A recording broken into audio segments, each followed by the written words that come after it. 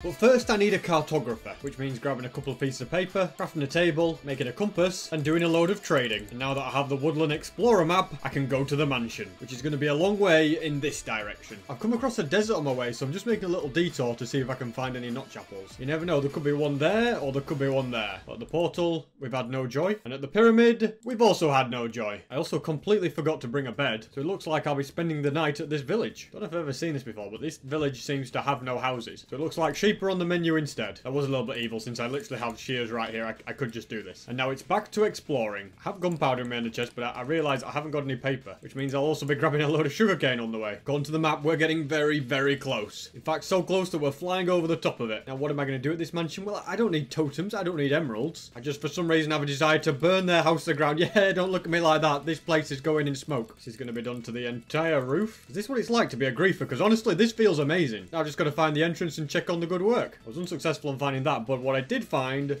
was a random rubbish chest. Okay, yeah, it seems I've caused a lot of destruction. Just complete ruin everywhere, but there is kind of a reason for me doing this. You see, in doing this, it will release all of the secret chests. Oh my goodness, I just found one. Oh, were you trying to... Oh, is that your loot? This is what I was looking for, okay? Another notch apple. Because chests don't burn, so we can find the secret ones in the wall and hopefully get good stuff. But I've already got the good stuff I wanted. Now then, was it worth it? Has it actually revealed any new chests to me? Well, so far the answer is no.